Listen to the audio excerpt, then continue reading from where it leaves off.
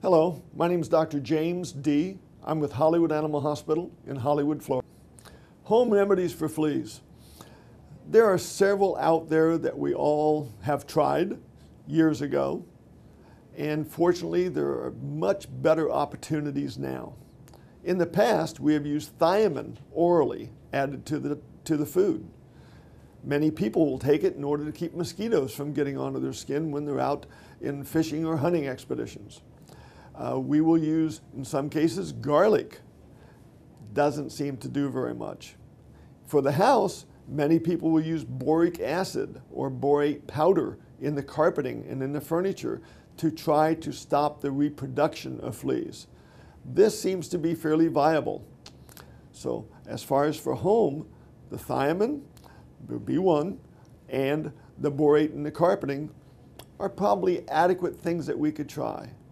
Now, in the last several years, we've been fortunate enough to have newer products develop. Products that started with Program, Proban, Advantage, Revolution, Confortis, many, many more. All are very safe that are at your veterinarians at this time.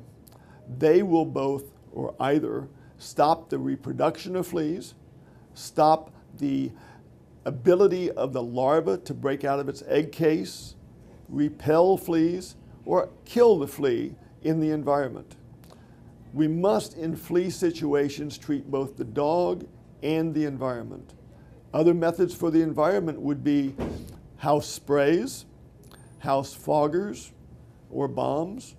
If using a bomb, be sure you pick up the edges of the bed sheets so the chemicals can get under the bed, and keep the pet out of the area until it is safe according to the literature of the product.